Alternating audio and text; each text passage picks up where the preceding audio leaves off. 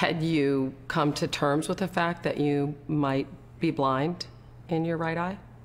Yeah, at some point? Yeah, I really was. I didn't. It was more important to me to take care of the team than it was about my eyesight in my right eye. Wow. I mean, that's the rest of your life, right? Yeah. Well, this is the rest of my. They're the rest of my life too. The players. You know, that's the fans, the organization. I mean, I just feel like I have a lot of responsibility to an awful lot of people, and if I can help them in any way possible, then I'm going to do it. And I understand it's, you know, the long-term effect on everything, but you know, I still figure I'm going to have one good eye and I'm going to be okay. And the fans deserve, the Minnesota Vikings fans deserve to win and win big. You know, they've been through a lot of different scenarios, a lot of different things, and you know, I'm going to give them everything I can.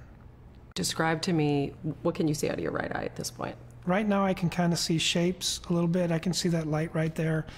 And, you know, I can see an image of you, but I couldn't tell who you are. And it's probably about as good as it's going to get there. But, you know, with contact or with glasses or something like that, I'll get to 20/80, but may not get any better than what it is right now.